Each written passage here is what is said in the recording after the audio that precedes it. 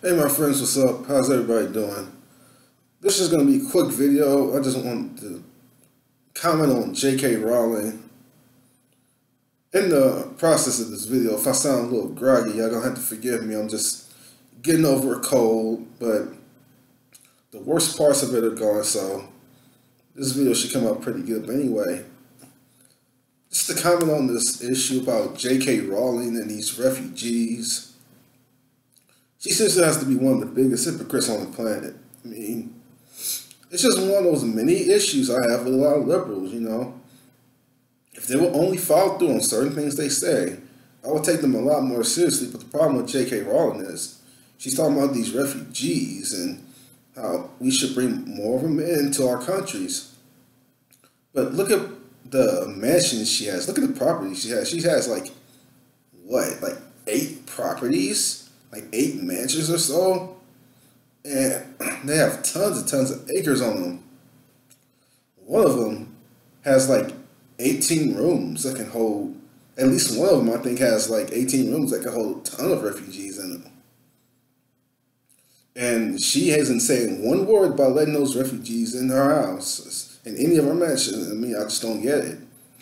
She's just going around virtue signaling left and right, talking about the importance of helping these people, but it doesn't seem like she's interested in lifting the finger to do any of it herself. And Mike Sonovich actually called her out on this. He said, look, I'll pay out of my own money, he said, for 100 refugees to be housed in one of her houses. He's going to pay out of his own money to do it. And he called her out on it, and what did she say? Nothing. Had absolutely no response. It just goes back to this idea that if these liberals, truly believe in what they say they do, maybe people will start actually taking them more seriously. But the problem is, they don't follow up on what they say quite often. And then when they called out on it, then either they're dead silent like J.K. Rowling was, or then they'll try to spin it and turn it around on everybody else. I mean, this is really not arguable. It doesn't matter what side you're on. If you are a liberal and you truly believe in helping refugees, first of all, I gotta just make it very clear that, being libertarian or conservative doesn't mean you don't care about the refugee situation or you don't care about refugees. I mean, the problem is that we have borders for a reason, and the issue is that if your main household is facing a lot of problems and challenges themselves, then you're not going to be able to bear the burden of other people coming into your country either. Why in the world are you trying to help fix everybody else if you ain't fixed home yet? A lot of these liberals talking about how much they would help refugees left and right are the same sorts of people that would leave their doors locked at night. They wouldn't just let any old person on the street into a home. I'm not saying any of them wouldn't, but it seems to me the overwhelming majority of them wouldn't. They lock their doors at night like most sensible people do. So we defend our borders in the same sort of way. I mean, these are the same liberals that complain about us going over to other countries and invading their lands. And meddling in business that don't belong, us meddling in business where it doesn't belong with us doing it. But at the same time, we're expected to bear the burden that other countries put on to us. So they don't want us going over, interfering in other people's business.